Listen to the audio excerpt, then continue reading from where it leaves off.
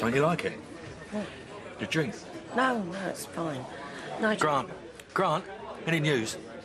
Mate, they've only just kicked off. You heard anything then, Nigel? Sanjay, they've only just kicked off. Oh, right. Frog's going to phone us at the final whistle. Usual, please. Well remembered. Oh, I'm getting there. Come on, Nigel. Shoot. I reckon it'll be a tight game. A goal either way is going to decide it.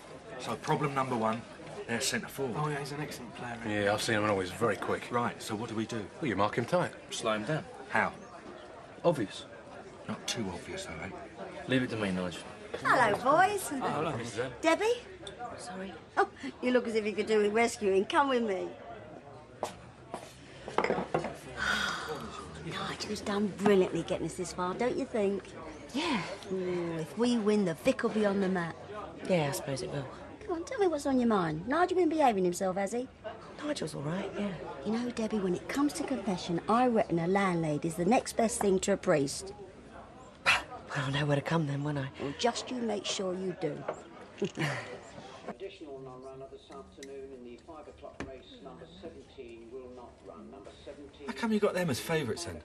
Well, I've had a couple more bets on them, that's all. Who from? I can't tell you that. That's privileged information. Well, it couldn't have been from round here, anyway. Oh, you'd be surprised. You're not insinuating that any of my team have been betting on the opposition, are you? Did I say that? Right. I'll have a tenner on the Queen Vic. Nigel? Done.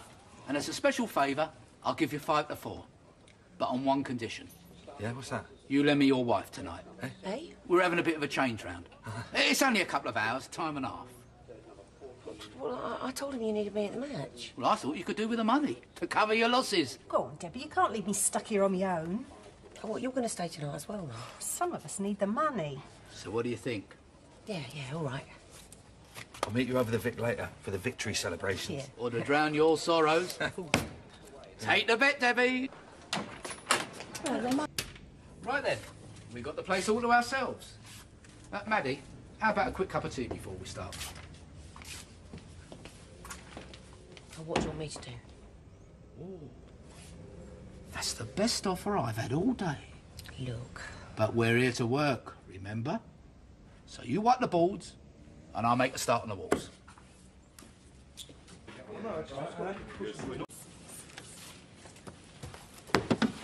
What do I do with all these? My office, on top of the filing cabinet. You're very quiet tonight, Debbie. Am I? Nothing bothering you, is there? No. Oh, good. I was beginning to think you didn't love me anymore. How you doing? OK, well, I've cleared everything out from 1994. Nothing like a fresh start. Cut out all the old dead wood. Yeah, but mind you, we could have done this during the day when it was quiet. Why? You've got an aversion to earning extra money, have you? No. Anyway, from what I can gather, you didn't have anything special on tonight. Apart from the old man's football match, that is. How are things between you now? Never better. Happy at home? Happy at work is what I say. And even our Nigel can't be so dense not to appreciate a good thing when he's got it. Nigel is not dense. Of course not. I mean, a girl like you wouldn't be with someone who wasn't all there, would she?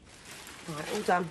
I was saying to Maddie earlier, perhaps the three of us could go for a quick one when we finished. Sorry, I'm meeting Nigel later. Oh, well. Just a thought. Sorry. You ready, Maddie? As I'll ever be. Night, Mr. D. Good night, girls. Night. Oh, and Debbie, I want you to know you worked really hard tonight. I appreciate it. Might even have a word with head office. Come on, Debbie. I wish you wouldn't talk like that, Tim, about me. Like what? You know very well, whips and chairs. Oh, she loves it. Can't get enough of it. It's only a joke. No, it wasn't. Jokes are funny. I was only having a laugh. I didn't mean anything by it. You never do you? Look, I'm supposed to be your wife, not some bit on the side for you to make jokes to your mates about. Didn't mean it like that. All I ask is for a bit of respect. That's not too much to ask, is it? No. Good. Do you know what I fancy? An American-style breakfast. You know, pancakes, syrup, eggs, sunny side up. That do, yeah. Yeah, Debs. When was the last time you saw a lion? Apart from our wedding night, I mean. Someone's happy today. Yeah, we're all happy, Mum. Oh, why's this then? Well, Claire and I were thinking we should take a trip out to Whipsnade today. Because we're on holiday, the sun's shining, birds are singing. Have a picnic. What do you say, Debs? Fancy seeing a bit of wildlife? Well, it might be a bit difficult, Nigel. Why? I've got work today. Work? Oh, Mum! When was all this arranged? Well, I did tell you, didn't I? No. Oh, I'm sorry. I thought I said. But this was going to be our day out. Well, we'll go to the zoo another time. Or maybe we could have a quick lunch together in the cafe. That's not the zoo. Yeah, well, at least you get seafooding time. Well, look, I better go. I'm going to be late. I'll see you later. Right. Have a nice day.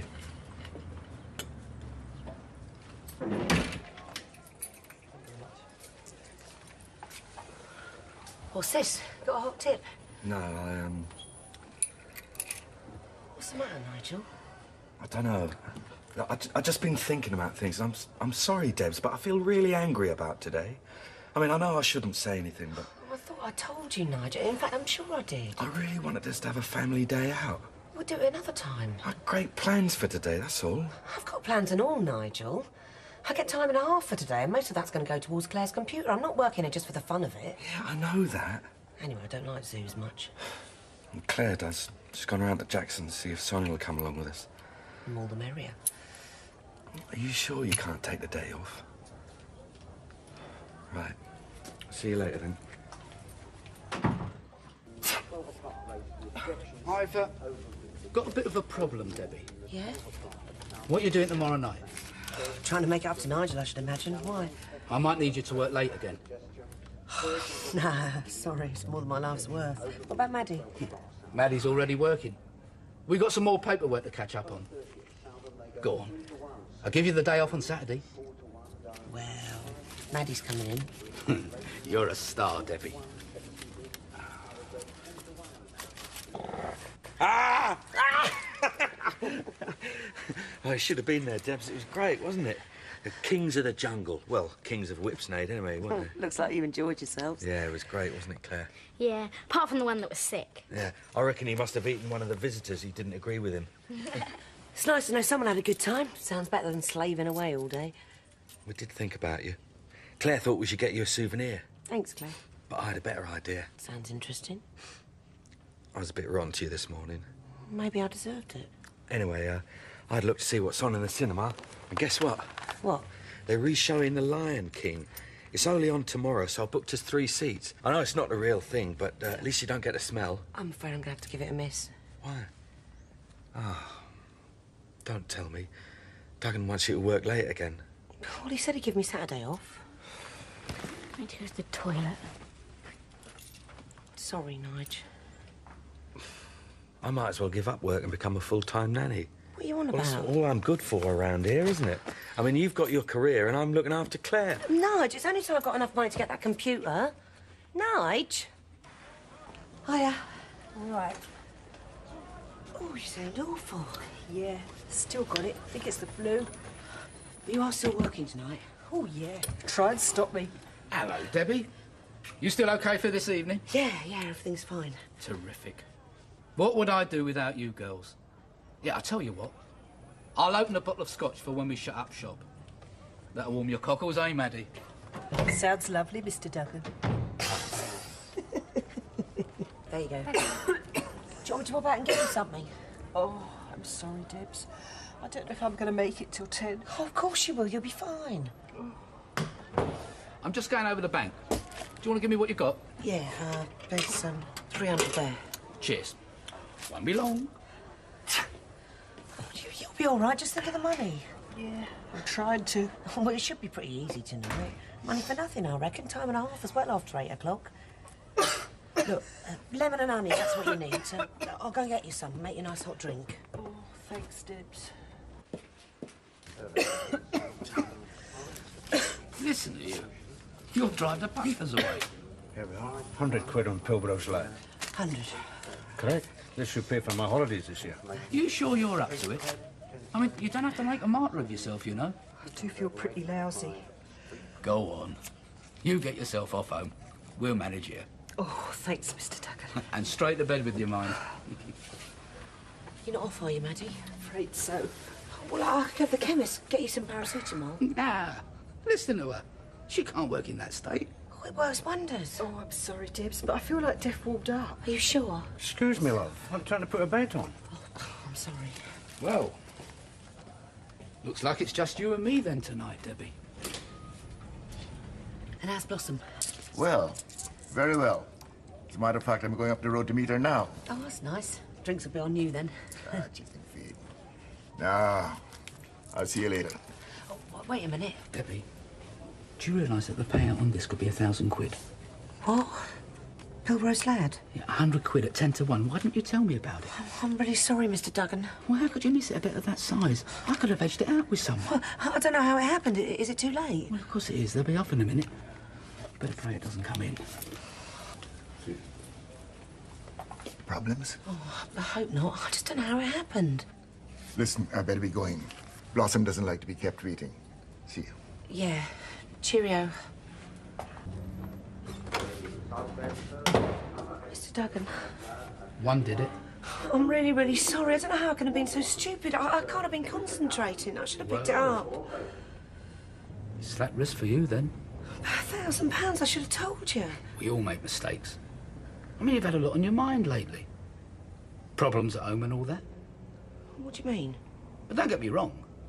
Nigel's a nice bloke, but he does give you a bit of an hard time, doesn't he? No, he doesn't. Put it down to experience. Just be careful. I can't afford too many mistakes like that. Thanks, Mr. Duggan. It won't happen again, I promise. Go on. Any more like that and I'll have a word with him myself. Right. I've finished those receipts, so I'll get off now. Yeah. Not a bad night. Despite your little oversight. Here. Can you put that away for me? Yeah. Oh, I still don't know what happened there. I must have been miles away. Yeah, well. Let's just forgive and forget, shall we? What are you doing? All right, I'm sorry. Get off me. OK. My mistake. I thought that's what you wanted. What? Oh, get a grip, will you? How can you say that? Oh, come on, Debbie. You've been giving me the come on for weeks. But I'm married. What about Nigel? You haven't stopped going on about how he's been getting on your nerves. No, I haven't. Well, that's what it sounded like to Look, me. I mentioned him once, that's all. OK, I got the wrong message. But you can't blame me for thinking what I did the way you've been giving out. You're not normally such a shrinking violet. If you weren't up for it, why the hell didn't you say so? This is a betting shop, not a convent. You ought to be able to handle a bit of attention.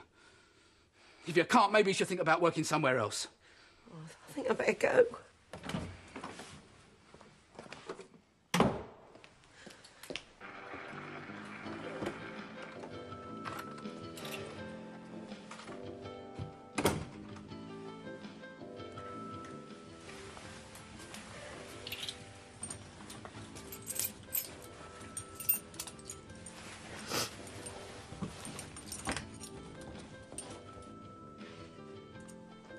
Hi, I'm back. Hiya. Claire in bed, is she? Yeah, ages ago. Have a nice evening together? Yeah, we're getting used to it. Nigel. Your dinner's in the oven. It's probably burnt by now, though.